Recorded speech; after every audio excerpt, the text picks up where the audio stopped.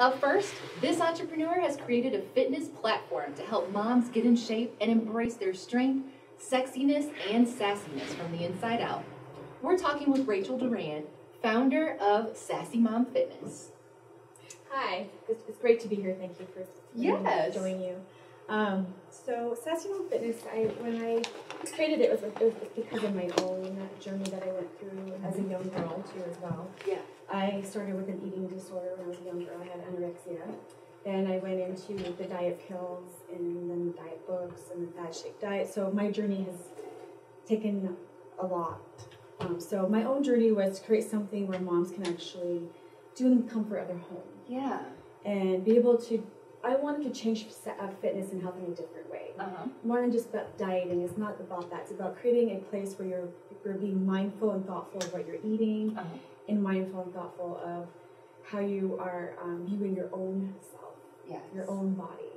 You know, creating a place where you can just be yourself, be the best vision of yourself, and whatever that may take. I mean, it could be from, it doesn't have to involve food all the time. It can be like stepping in the mirror in the bathroom and giving 3 positive things about yourself every day. A powerful activity. And maybe taking small steps to smart change. It doesn't to maybe taking 15 minutes out of your day for yourself. Yeah. And learning how to do that. How am I going to do that when I'm, when the world's chaotic? You're having kids. Maybe you're a working mom. Maybe you're a stay-at-home mom, but you're completely just. I know in my day it's chaotic. It's just like, how am I going to do this? How am I going to fit this in? Right. So sometimes we just need that 10 to 15 minute break just for you, like a reboot. Yes.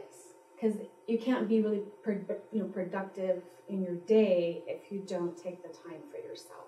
Yeah. And I wanted it to not just be like, I didn't want Sassy Mom Fitness to just be another like fitness and diet studio, and that's not where I wanted to come across. You wanted to have your unique voice in it. Yes. Yeah. And powerful. Yeah. So I tell my story to my clients like, this is my story. What's your story? Why are you here? What is it that you want me to help you with?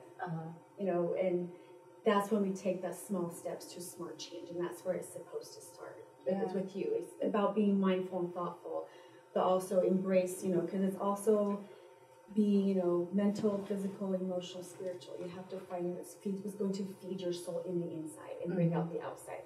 Yeah. So that's something I really wanted to bring out.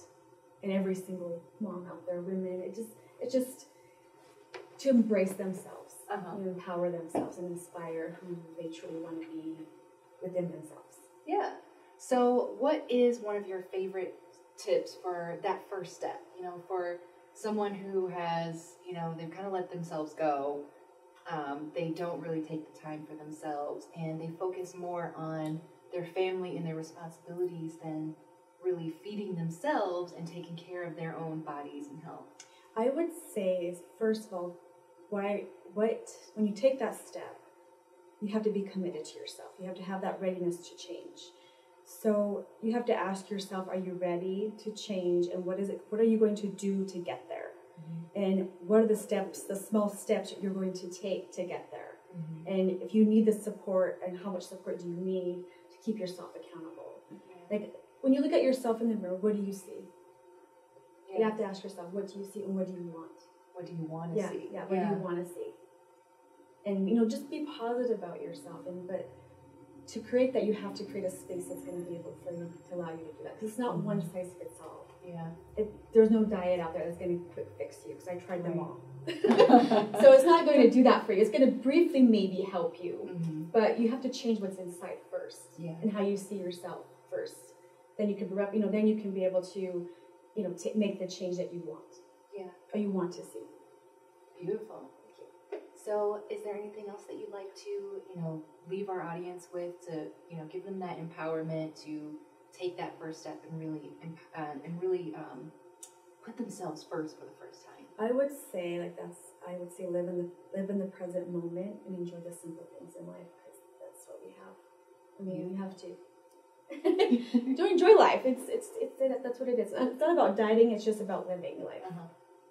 So, yeah, that's about it. Well, thanks, Rachel, for all that great information and for telling your story. Thank you. It was hard. hard for me to tell my story but now it's not anymore. But at first it was. Yeah. But if that changes someone else's perspective and in their life, that's great because you know diets just don't work. Yeah. They just don't. Yeah. Well, thank you for telling your story with our community. Thank you.